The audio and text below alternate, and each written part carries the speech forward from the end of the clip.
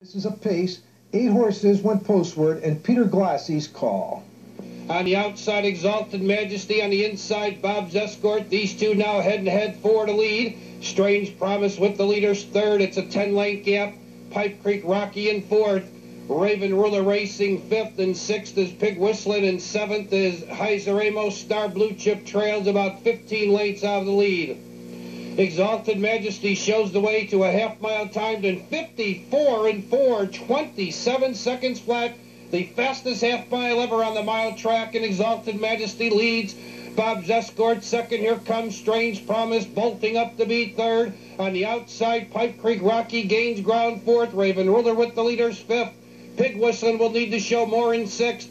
Heiser Amos 3 wide seventh, and trailing the field, Star Blue Chip for the final quarter mile. Exalted Majesty shows the way.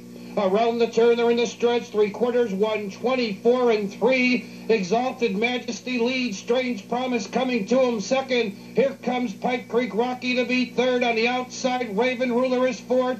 In between horses, Bob's Escort and Pig Whistling, and Pipe Creek Rocky on the outside. Exalted Majesty is still there. Exalted Majesty leads. Pipe Creek Rocky with Raven Ruler closing. They're in a drive to the wire. Your leader is Exalted Majesty. Here comes Pipe Creek Rocky, but Exalted Majesty holds on. Pipe Creek Rocky second, close for third, 55 and 2 for the mile.